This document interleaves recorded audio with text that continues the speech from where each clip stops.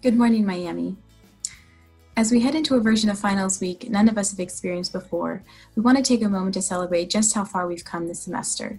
Special shout out to all the students who are not only navigating classes, but also continued engagement through organizations and jobs. Your involvement across campus helps make Miami the unique and dynamic place that it is, even virtually, so thank you. Like many other departments, here at the Center for American and World Cultures, we're lucky to work with amazing students in executing our initiatives. So thank you to our incredible student ambassadors, co-facilitators, and Global Readiness Certificate cohorts who help our center provide transformational experiences across our campuses. If the end of the semester has you looking forward to the fall and thinking about ways to get involved, we encourage you to visit our website to discover ways to engage with global and intercultural programming that will not only give you a leg up in the global marketplace, but help you expand your worldview, gain empathy, and cross-cultural skills.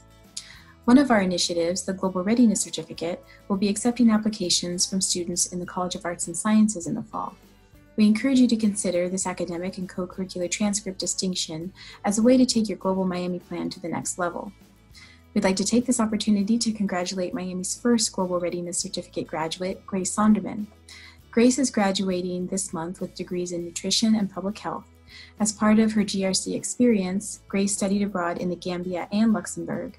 She volunteered at a sustainable food farm and took a course in intergroup dialogue, our other initiative here in CAWC. We're inspired by Grace's hard work and dedication and commitment to making Miami a more inclusive place.